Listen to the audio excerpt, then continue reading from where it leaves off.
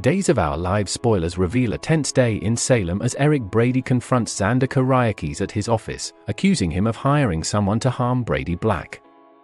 Despite Eric's allegations, Xander denies any wrongdoing but ominously hints at taking justice into his own hands if the legal system fails. At the Salem Police Department, Brady Black pleads with Tate Black to trust that he hadn't been drinking, despite appearing disoriented. Tate believes Brady, but his frustrations grow due to Holly Jonas's secretive actions and her apparent alliance with EJ Diimera. Brady encourages Tate to show understanding toward Holly, suspecting EJ of manipulation.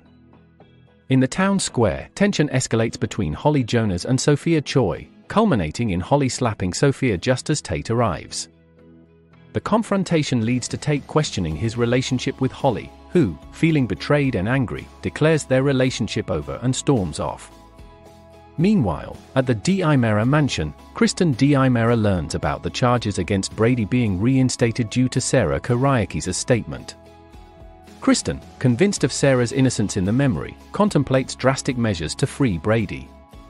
Despite Brady's pleas to let go, Kristen is determined to save him from prison. EJ Diimera visits Brady at the police station to gloat about his impending long-term imprisonment, leaving Brady disheartened. Kristen, after a disheartening talk with Stefano Diimera's portrait, encounters Dr. Wilhelm Rolf, who emerges unexpectedly, hinting at a possible new plan. Elsewhere, Fiona Cook confronts Sarah about her misleading statement to the police. Sarah admits she lied to protect Brady and possibly Xander from severe consequences.